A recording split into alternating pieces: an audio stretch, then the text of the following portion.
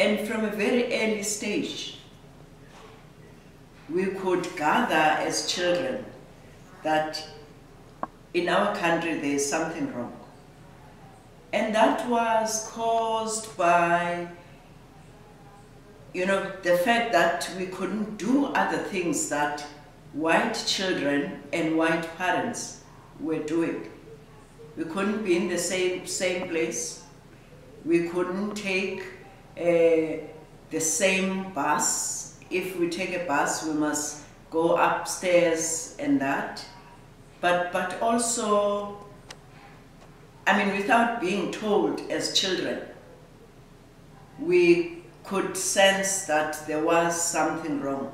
And as I grow older, of course, with Group Areas Act, with army in our townships, with schools that only have black people, no white people, no brown people, clearly we started feeling that there's something wrong.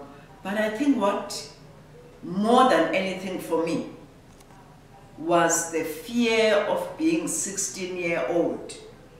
Because then, once you're 16, you must have something, your identity, which was not seen as an identity, but as a passbook that must always be around your neck.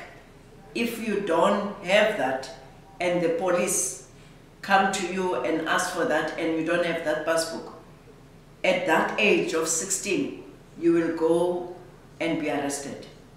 So those are some of the things that by the time I was 16, 18, definitely I knew there was something wrong. And it's at that age that we started to protest against whatever that was happening in our area.